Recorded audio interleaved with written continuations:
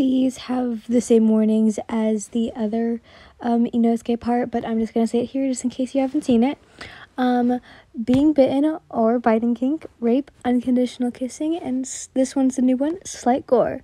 But anyways, let's get on. You let out a small groan. Your eyes open as you sat up. Fuck. You cursed as you looked around. You couldn't tell if this room you were in was Inosuke's bedroom. It was too clean, too peaceful. No. This isn't the word. Normal. It looks so normal. His room had posters of wrestlers and some badass superheroes. The color of his room was dark blue with a white ceiling. His room was dimly lit. You assumed it was nighttime now. You looked down to see your clothes and body were still the same state as before, which was dirty. You let out a small sigh of relief that he didn't touch you or attempt to change your clothes. Fuck. You cursed as you tried not to cry. You inhaled and exhaled, trying to calm down. Your body trembled a little out of fear. You looked around, looking for any windows, but there wasn't any. You slowly got up, walking straight to his desk to find anything useful. You couldn't find anything. All you could find were some creepy letters of him saying how much he loves you. There were multiple letters that just spilled out all over his desk. You didn't bother reading it all and looked through the drawers, but there wasn't anything useful. Shit. Should I just risk it? I should just run out of the fucking door and never look back, but no, that's dumb. Inosuke can run faster than me, you mumbled, hell-bent on escaping him. You quickly walked up to the door, slowly turning the doorknob. As the door swung open, without a creak, you gulped as soon as your eyes were met with darkness. It was now nighttime. The light from the moon wasn't enough to light up the hallway. You mentally cursed. You slowly stepped outside his bedroom. At the end of the hallway was nothing but darkness. Your mind was playing tricks on you, thinking that Inosuke is at the end of the hallway, waiting for you. You gulped, reassuring yourself he wasn't even there. Panic and fear mixed with your thoughts weren't good, and only filled you with fear. It didn't take long before you finally got to the stairs. You could see some light downstairs. Inosuke was definitely downstairs. But where? You took a deep breath before slowly going down the stairs. You swear you could hear your heart beating out of your chest. It felt suffocating. Your mind was filled with fear, anxiety, and panic. Your chest felt chest tight, like you could barely breathe. That was bad. You didn't want to breathe so loudly. Your mind kept racing with many thoughts, and it wasn't helping you. Calm down. Your trembling hands clenched the walls as you slowly walked down the stairs. Your body ran cold as soon as your feet were on the last step, too afraid to take a peek as to where Inosuke might be. You placed your palm on top of your chest, a small attempt on trying to calm yourself. As soon as you managed to calm it down a little, you took a small peek. Inosuke seemed to be inside the kitchen. Well, since there was a light coming from the door, you slowly walked towards the front door. As soon as you got close to the front door, you froze. The front door has 2 padlocks on it. Where the hell would you even be able to find 2 fucking keys? You started to panic again. Your breathing is starting to become erratic. Your heart stopped as soon as you heard a creak. You whipped your head to see the door from the kitchen slowly opening. You frantically looked around and saw the stairs to the basement near you.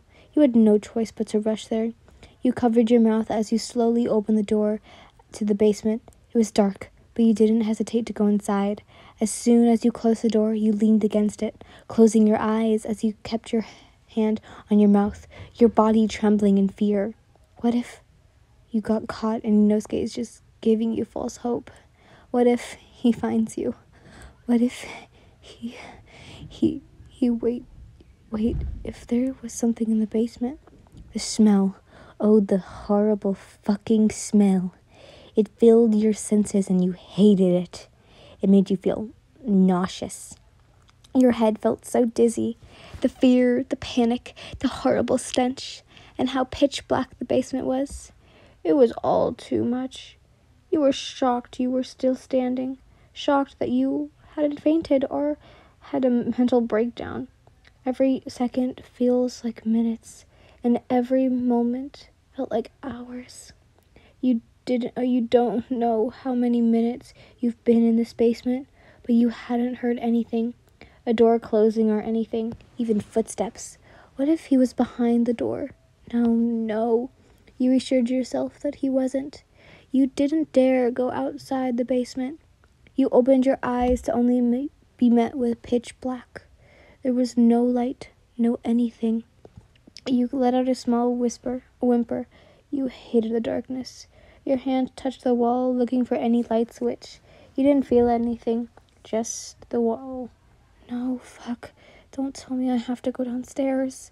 You mumbled, starting down the stairs.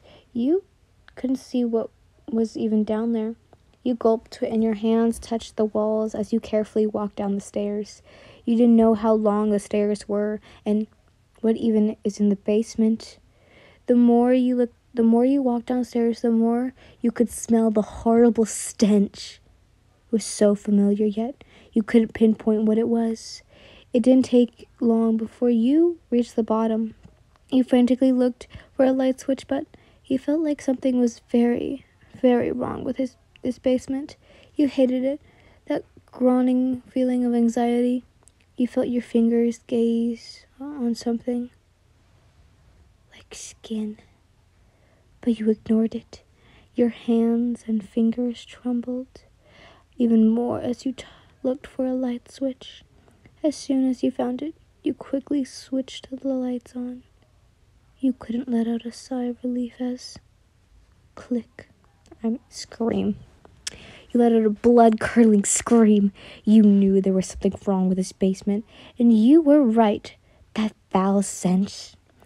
It was so familiar because that was Miyaku's smell, like in the basement of Tanjiro. There were rotting heads of students from school. You knew some of them. They were the ones that bullied you, harassed you. Their decapitated heads were on the shelf to the right. That's what you felt. That's what your hand touched. Touched that felt like skin. It hurt you. Some of them didn't even have any eyes. And their brown, dried blood was even on the floor. The color of their skin and hints of green, indicating that they've been here for a long time. Their heads have been rotting here for a long, long time. You watched in horror as a rat was inside an eye socket, nibbling on the scapula like it was the best meal it ever had. Another head didn't even have a jaw anymore. It was replaced by maggots feeding off its face. You could see the exposed flesh from the cheek. You leaned against the wall, your breath erratic. You couldn't breathe properly. You clenched your shirt as your vision started to blur. You were feeling nauseated and lightheaded. You couldn't even think of the circumstances of screaming so loud. Inosuke heard you. He'll be down in here in no time. And you didn't know what he'll do to you. He'll hurt you. He'll punish you. He might break your legs so you wouldn't be able to escape anymore. Or he'll kill you and place your decapitated head on a shelf like a fucking trophy. Thud. Your unconscious body fell to the floor. It was all too much for you. You fainted. Not even a minute was passed, and the basement door opened, revealing Inosuke, who rushed to your conscious body. Ian? Fuck. Did she fuck? She tried to escape. To who? There's only me and her in this world. Already killed Blake and Docky. She has no one but me. Why the hell would you even try to escape, Yin? He asked as he held your unconscious body. Time skip. You slowly woke up, and soon as you saw familiar blue and white colors, you knew you were back in Inosuke's room.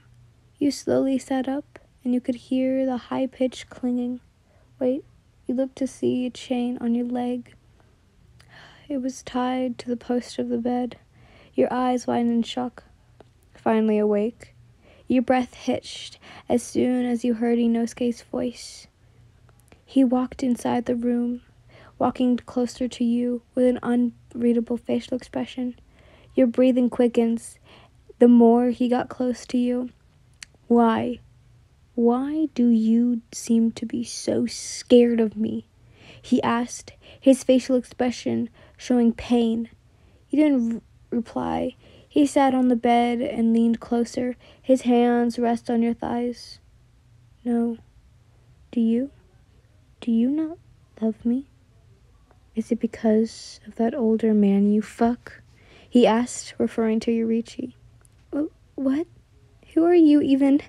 You were cut off by him as he grips on your thighs, tightens. Inosuke glared at you. Don't even lie to me. I know you screw that guy. Is he your type? Huh?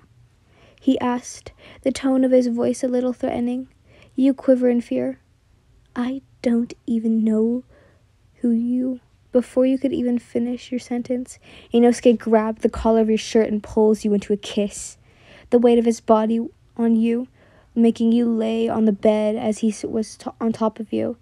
His kiss felt needy and obsessed. With both your teeth clenching, it was uncooperating. You couldn't even push him away as his hand slid up to the back of your head, making sure you wouldn't be able to pull away from the kiss. You couldn't even bite him to stop the kiss, and even if you could, you were too scared to do it. He forcefully shoves his tongue inside your mouth. You let out a small whimper, as it wasn't from pleasure. He took that invitation to do more. His other hand roamed your body, sliding under your shirt. You could feel his hand against your bare skin, and it was disgusting to you. Just when you thought it couldn't get any worse, you felt something hard pressing against your thigh. You tried wiggling or trying to kick him, but his body was pressed against yours, so he was heavy too. He wouldn't even budge. You could feel the tip of his fingers touch the hem of your bra, moving the cup as his hand touched your breast. Tears trickled from your eyes. This was disgusting. Fucking disgusting. He was touching you, kissing you. You hated it. You hated it so much. His kisses became more rough, like he was trying to devour you whole. You couldn't even breathe before the kisses, and you felt like you were running out of air. You started smacking his chest, wanting him to pull away from the kiss. After a few seconds, he did. His breathing was heavy as he looked at you with lust-filled eyes. Your breathing was sporadic as you looked at him with fear-ridden eyes. Your breath hitched as you felt him grope your chest. Your hands quickly wrapped around his wrist, trying to remove it, but he didn't budge. He leaned closer to your face. What? Why are you acting like this? Doesn't he also touch you like this? Tell me, who touches you better? He asked. You didn't respond as your body trembled in anger and fear. You were about to use your feet to try and kick him, but it seemed like he knew what you were thinking and stopped it by using his other hand. You tried your best not to cry, not to show fear as you glared at him. His facial expression was cold, and it seemed like he wouldn't have any remorse for what he was about to do next. He removed his hands from your chest, and his hand held both your wrists, pulling it above your head. Your eyes widened. It was all so fast. You started squirming, moving around, trying to remove his grip from your wrists. He let out a growl as your other hand was as his other hand was on your hip. You could feel his tight grip on your hip as he tried to hold you still. "Stop moving," he threatened as he whispered into your ear. You couldn't stop your tears as you stopped moving, afraid that he might hurt you. He leaned to your neck, and your blood ran cold as he felt his lips on your neck. You thought he was going to leave kisses, but you were oh so wrong. You let out a small yelp as you felt his teeth on your neck, biting it gently. It was enough to leave bite marks. "Mine," he mumbled. You let out a small whimper in pain. It always wasn't from the pleasure. When he hears your whispers, he took it as a sign of you getting pleasure. You could hear him mumble, "Mine, only mine." From time to time, it creeped you out. "He's a weirdo, a fucking creep." He continued, leaving bite marks, and soon you could feel him bite even harder, causing you to yelp out in pain. "What? Inosuke, just fucking stop." You sobbed, letting out hiccups from all the tears. He didn't listen, though, and continued. A shiver went down your spine as you felt him lick the bite marks he left. He's a fucking weirdo, a fucking psychopath. He soon stops, and you let out a mental sigh of relief. You could hear the sound of his zipper being pulled down, and you looked to see Inosuke removing his pants. You could see the dent in his boxers, and it scared you. You knew what he was going to do. You panicked, fiddling your arms and legs as you cried harder. He was annoyed by your attempt to stop him, but it also made him sad. Weren't you supposed to love him now? His love for you was so pure. He kissed you. He protected you. He loves you. He loves you. He loves you. He loves you. He managed to get a hold of your wrist. His grip on you tightened. That made him break it. "Stop it. Stop resisting. Don't you love me? You love me. Of course you do. You just don't realize it yet." He hissed. Your temp slowly died down. He pulled his boxers, revealing his hard length, pre-cum already oozing out of his tip and slowly dripping down his shaft. His breathing was slow and heavy.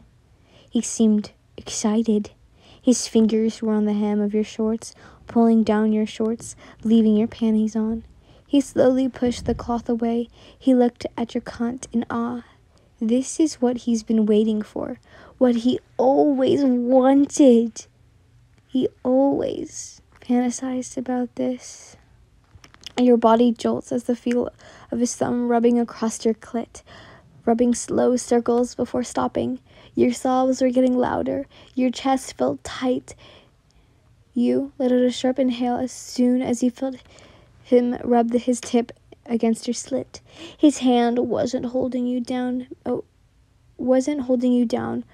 made you spread your legs even more. When he started pushing his tip inside, the sun burned. It didn't feel good. He didn't even bother preparing first. You hated it. It hurts. It hurts. It burns. Stop it, Inosuke. Stop it, please. Why is this happening to me? I feel disgusted. I feel disgusting. Why? What did I do wrong? What did I do to deserve this? To be used as some sort of object.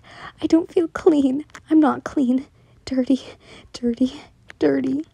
Inosuke stops this. Sight wasn't what he fantasized for. You were supposed to be enjoying this.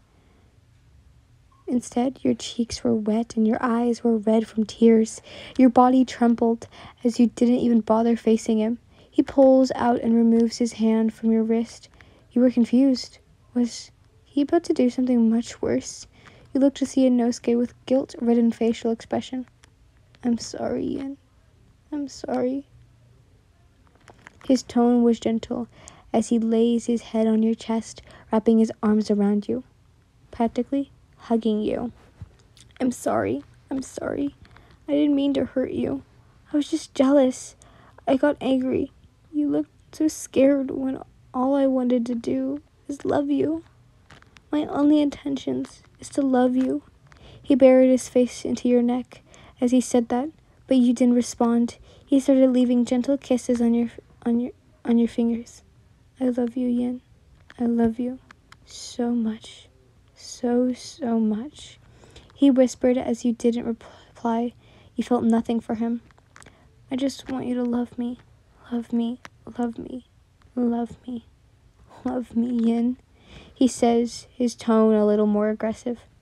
I won't do anything bad to you again. I won't push you to do something. Please don't hate me. He mumbled as he hugged you tighter. You didn't respond. You didn't even want to say anything to him. There was a moment of silence, and you could feel Inosuke's hard length pressing against your bare thigh, his breathing jagged. Just, please, help me this one time, Yin. I won't push you to have sex with me. Just, please, help me reveal some tension on my cock. He whispers. He pulls away from you and hug and grabs your hand, leading them to his shaft. Just touch me, please, he begged. You looked at him with pure disgust and anger. But did you really have a choice? You were stuck with him now. He'll never let you go. He'll never ever allow you to kill yourself. You're stuck here with him. Until you grow old, you decide to accept your fate. Maybe, just maybe, he'll keep his words and won't do anything sexual with you after this. You start to touch him. You really hated it. You hated touching him. The feeling of his cock is just, it made you feel so fucking disgusting. You could hear his breathing go heavy as he let out a small groan. You didn't dare do anything bold. He could hurt you, and you were scared of that. You didn't want to die by his hands. You continued to pump his aching cock, his hips rocking up and down, trying to gain more pleasure from this. He was already moaning and groaning by just your touch.